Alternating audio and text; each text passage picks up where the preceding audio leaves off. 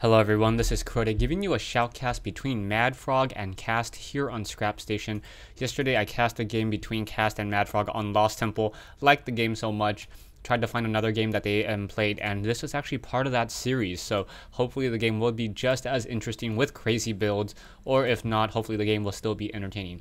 Back over here to the north we have, or sorry, the north side, yeah, at the 1 o'clock position we have MadFrog spawning as the red Zerg player here on Scrap Station. Meanwhile, we have Cast spawning over here as the purple Terran player at the 3 o'clock position. Now, Scrap Station is one of those maps, only 2 spawning locations, but the walking distance between these 2 locations is actually very far, just because of these 2 sets of destructible rocks here and here. They are easily taken down by Marauders and Roaches and Hydralisks. However, Zerglings and Marines will have quite some time to get through that very, very thick rock armor of base 3, reducing a Zergling attack down to 2 and a Marine attack down to 3. So I don't expect these rocks to be cleared out anytime too quickly.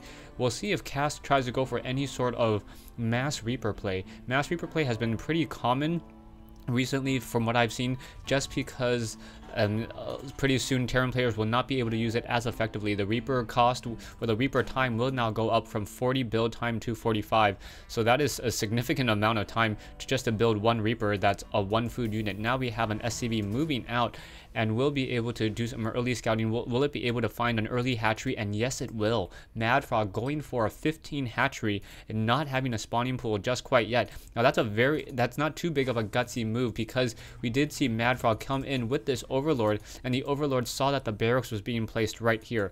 So with that, MadFrog knew that he could throw down this hatchery and not have to worry about it for a little bit of time, as there's not going to be any crazy rush with a proxy Reaper, a proxy barracks Reaper rush over here. Back over here, we now see the spawning pool and the extractor coming into play. As that SCV gaining sight, SCV should know that that spawning pool was just laid down, and based upon his own food, he should realize that there is a hatchery over here. Back over here, Cast now upgrading to that orbital command center, sitting at 17 over 19 food. Overlord does not want to stick around by this Marine. Marine will be able to shoot it out of the sky. And now as Cast is able to get sight onto the MadFrog's hatchery, he knows that most likely it will not be any sort of Baneling bust or Baneling sort of play, just because you really want to do Banelings mainly off of one map, but I have seen a Baneling bust off of, or a semi-later Baneling bust off of 2 bases. We'll see how that all works out. But anyways, we're going to see a factory now come into position here, and most likely one more production building will be placed here, and this very, very wide ramp will be shut down. Now, Orbital Command continuing to train up more and more units as we're now getting more drones over here. We do have the hatchery now training up 1 queen over here and another queen over here as well. So both sides, MadFrog trying to get that very, very strong economic advantage. Now MadFrog really liking Mutalisk play. Perhaps he thinks that they're similar to gargoyles in Warcraft 3, may try to go into a 4-gast in just a little bit, and because of this short chasm and short flying distance between these 2 bases, Mutalisk play is a definite possibility. We should see at some point some sort of engineering bay to come in, or perhaps a starport with a reactor in order to shoot those Mutalisks out of the sky with that Viking support. However, Viking's not as strong against Mutalisks as opposed to, say, turrets. Missile turrets attack very, very quickly and deal, I believe, 4 times the amount of damage as an unupgraded Marine. So that's how effective they are with a range of 7. So that's really, really powerful. Down goes Cast SCV, scouting SCV, activating this Zelnaga Watchtower. As we now have this Overlord sitting in this position, we may get 1 Viking early trained up just in order to try to shoot down this Overlord that's in position. No, now gonna go ahead and go for Banshees, it looks like. Yeah, doing that Tech Lob swap, and oh, coming down. Is it gonna be enough? That SCV, or that 1 Zergling now getting taken down, and will it be a Banshee? That is going to be the key question there. Yes, it is going to be Banshee play.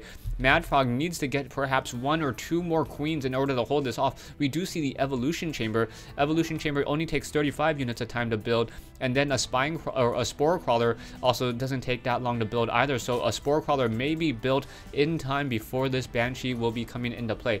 Back over here, Cast, I do not see any sort of I don't see any missile turrets just quite yet. We are not upgraded to tier 2 just quite yet. So MadFrog not upgraded to tier 2 will not be able to get any sort of Mutalisk for quite some time. No Hydralisk either. We do see a Spore Crawler, 2 Spore Crawlers now being, or 3 Spore Crawlers now being morphed into play. No Spore Crawlers over here. Perhaps we should, there's going to be 1 Spore Crawler and a Queen. So out moves this Banshee. 1 Banshee now being trained, also getting a Medevac and also getting that cloaking research. So very nicely done. Cast changing it up a little bit. We'll get 4 Marines. Perhaps we're going to try to move out with this 1 Banshee. Banshee would not be effective in this harassment because of the 3 Spore Crawlers. MadFrog predicting those Banshees very well with the help of that Overlord here.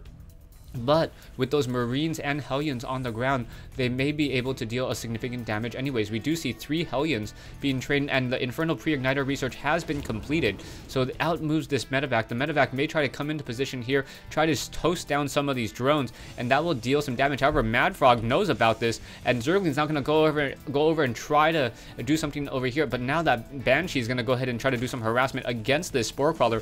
The Spore Crawler, however, with a very fast attack speed, almost does not do as much damage as a missile turret, but the Spore Crawler has better armor and also better armor. Oh, in comes a Queen, so Queen able to start doing damage over here. Will the Hellions? Yeah, Hellions going to be dropped off over here, and then they just may run straight in to try to get some of these drones. MadFrog's drones are very well just completely vulnerable here, and now 5 drones already getting killed. Are we going to get another line of shots? No line of shots there. Another set of drones getting taken down, and MadFrog taking horrible losses here.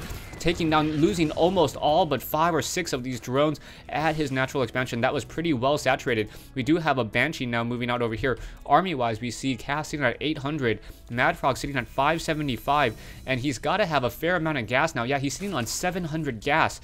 So as soon as we see a Spire coming into play, yeah, that Spire now being trained, we will see a lot of Mutalisks, and those Mutalisks will be able to deal significant damage. Zergling's not going to perhaps try to do some sort of run by, not going to be able to get into this position. One Hellion and Marines on this side will just be able to splash and deal so much damage toward those Zerglings, as now we're trying to get double Vikings out of this starport with that reactor.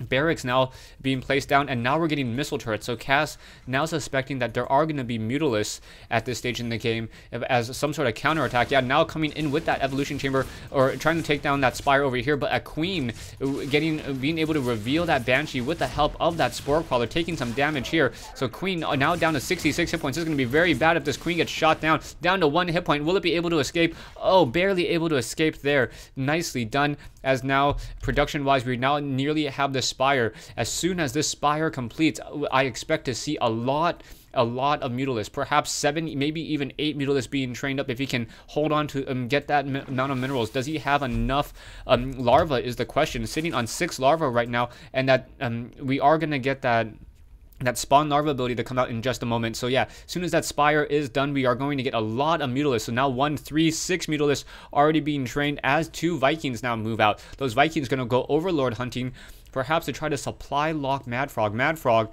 however, sitting at 62 over 84 will be alright, and now getting up to 11 Mutalisks. So those 11 Mutalisks will be able to do a lot of serious harassment, and now getting the level 1 attack upgrades. So without a lot of Marines, we do see 1 Medevac. There is no stim packs, however, on these Marines, so these Marines are not going to be able to shoot down those units too quickly. And now Zergling's quickly dealing some damage over here, just trying to keep track of any sort of expansion attempts. And now there's going to be an orbital command laying into this position over here. We do see a couple of Zerglings, however. Now in comes a group of 6 Mutalisks just pushing through, taking down that Banshee so easily, and now finishing off the rest of those Hellions. Gonna get some quick splash damage in, perhaps chaining that damage onto those Marines, and those Marines now coming over, and Vikings now joining in on that fight. Medevac trying to get in some heals. Down goes 1 Mutalisk, another Mutalisk now trying to pull back, but we are gonna reach a critical number of Mutalisks in just a moment. Mutaling definitely coming around the corner, as MadFrog training up 18 Zerglings and already has 7 Mutalisks here. So taking a look at the unit combination, we have 12 Mutalisks, 4 more Mutalisks coming in to join in on this fight, or 5 more joining in on this fight. So we're going to have 12 Mutalisks and Zerglings try to push through here. Will it be enough? Mutalisks now going to be able to take down those Vikings very easily. 2 rounds of attack, and down they go. That splash damage just spreading across all of those units over there, and now continue to take down more and more units. Another Viking taken down.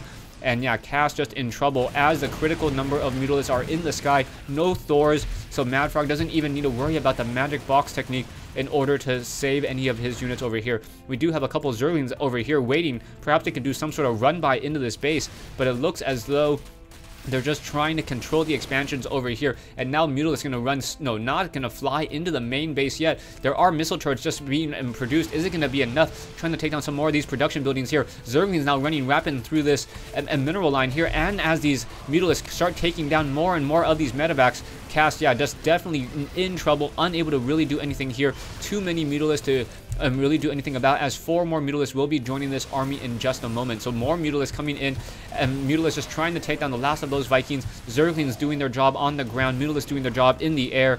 And yeah, Cast has to say GG at some point. We do have Zerglings still sitting over here. They could run down and clean up those missile turrets very easily.